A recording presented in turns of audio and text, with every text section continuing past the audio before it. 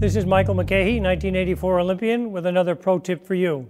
Today we're going to talk about a simple attack. This attack being a pressure, disengage, lunge while advancing.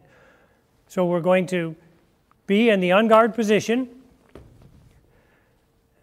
and we're going to attack our opponent. So the first thing we want to do is establish right of way. Now we're going to do an advanced lunge to close the distance here. So we want to be able to coordinate all of our movements into a timing move to fool our opponent.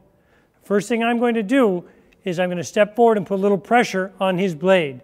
My opponent's going to be in his 6 line, which is the on guard position.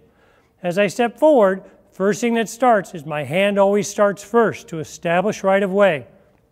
I'm going to use the front edge of my blade to pressure his blade because that's the strong portion of my blade. The move is simple. My hand starts forward, my thumb comes on the top so that right edge of my blade can pressure as my front foot comes forward. So the move is hand and foot come forward. I'm in the first half of my advanced move and I've put pressure on his blade. He's going to feel that pressure and pressure back. When he does, I'm going to release my blade by dropping my point and coming to the completion of my advance. So the timing of this is key. You want to drop your point and complete your advance all in one move.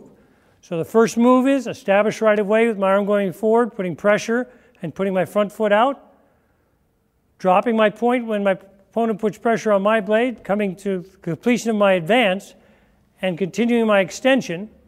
Now I'm fully extended and I can lunge, and I'm going to hit my opponent.